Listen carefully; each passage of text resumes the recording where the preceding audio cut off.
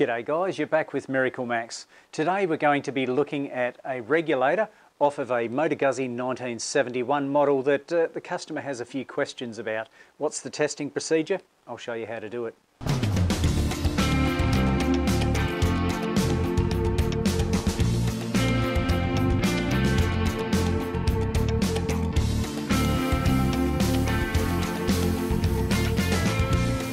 In a previous video I showed you how to check a generator on a Motor Guzzi 1971 model 750, I think it was V7 something I can't remember it right now. The customer has just given me the generator as well as the regulator. I've tested the generator. I'll put a link up here for you so that you can have a look at that testing procedure, and today we're going to have a look at testing the regulator. Of course we need the generator as well, so we'll include both of those together to see if the regulator is doing its job. Let's head on to the test bench.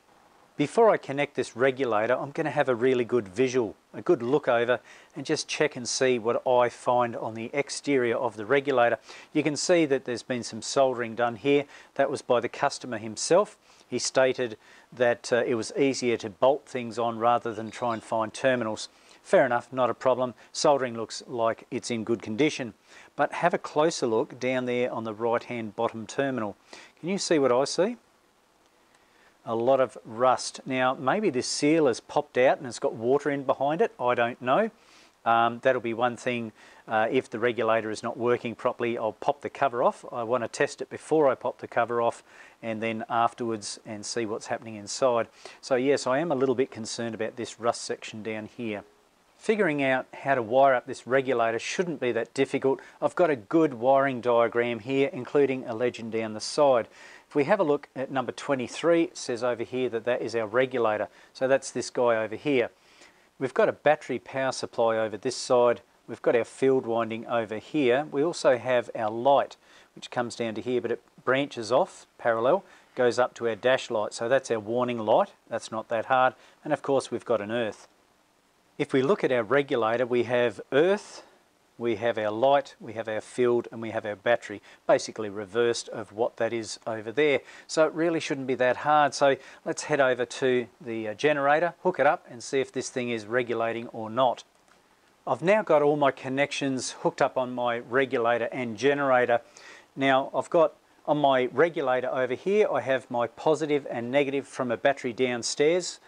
I also have a globe hooked up here, it's just a test light, and that's going from my output here, which is my D positive, which is connected over here.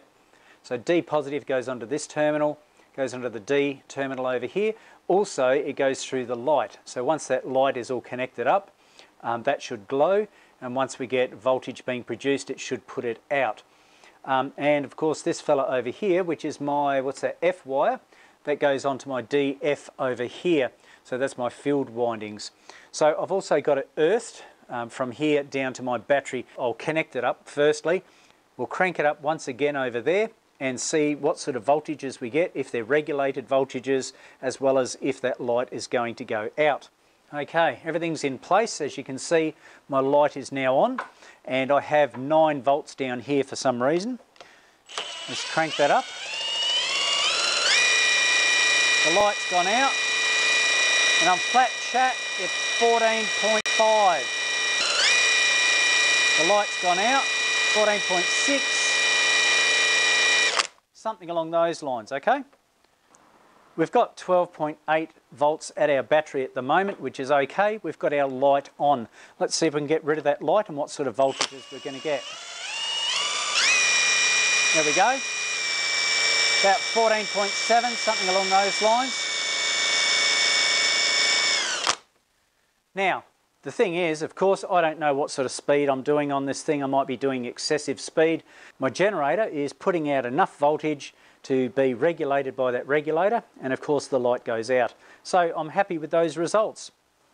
So we've now been able to determine that both the generator as well as the regulator appear to be working correctly. It's putting out that warning light. So what's the issue with the customer's bike? I don't know. I'll have to get their bike in here once it's all reassembled to try and figure out why that generator light is staying on. It appears to be working okay on the test bench. I hope you got something from this video today, guys, and it's helpful for you. If you haven't already, please subscribe to the channel, give it a like, feel free to comment down below. Don't forget about that notification bell. You don't want to miss any future videos. So until next time, guys, this is Miracle Max signing off. I will catch you later.